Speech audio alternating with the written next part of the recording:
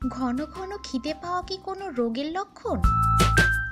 অতিরিক্ত খাই খাই ভাব মানেই কিছু হরমোনের অস্বাভাবিক ক্ষরণ, বড় রোগের পূর্বাভাস।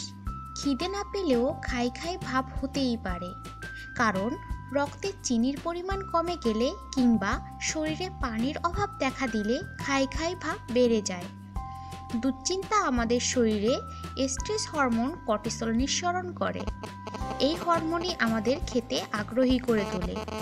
দুশ্চিন্তা না কমা পর্যন্ত এই হরমোন নিঃসরণ বন্ধ হয় না। এর প্রেক্ষিতে আমাদের চর্বি এবং চিনিতে ভরপুর খাবার খেতেই বেশি ইচ্ছা করে, যার ফলে শরীরে জমে বাড়তি মেদ। দুশ্চিন্তায় ভুগলে চকোলেট, চিপস, আইসক্রিম নয়, বরং বসে যান ধ্যানে। 5 মিনিটের ধ্যান কিংবা একটু হাঁটাহাঁটি মনকে একটু শান্ত করবে, কর্টিসলের মাত্রাও কমে যাবে স্বাভাবিকভাবেই। চিকিৎসা বিজ্ঞানে রক্তে চিনির মাত্রা কমে যাওয়া মানে হাইপোগ্লাইসেমিয়া। মূলত সত্যিকারের হাইপোগ্লাইসেমিয়া ডায়াবেটিস রোগীদেরই হয়।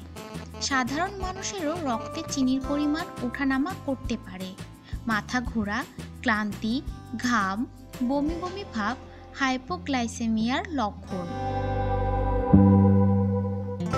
হাইপোগ্লাইসেমিয়াতেও খিদের পরিমাণ বাড়ে। অনেক সময় মন খারাপ বা হতাশা থেকেও খিদে বেড়ে যায়। ল্যাপটিন নামের এক ধরনের হরমোন খাওয়ার ইচ্ছা নিয়ন্ত্রণ করে। এই হরমোন ঠিকমতো কাজ না করলে ভরা পেটেও খিদে পায়। অস্বাভাবিক ওজনের অধিকারী যারা, তাদের শরীরে ল্যাপটিন ঠিকমতো কাজ করে না, ফলে তাদের খাওয়ার প্রবণতা থাকে বেশি। এসব দিকে একটু নজর রাখলেই খিদে পাওয়ার অভ্যাস কমবে। এই ভিডিওটি যদি আপনাদের এতটুকু ভালো লেগে থাকে তবে অবশ্যই আমাদের চ্যানেলটিকে সাবস্ক্রাইব করুন।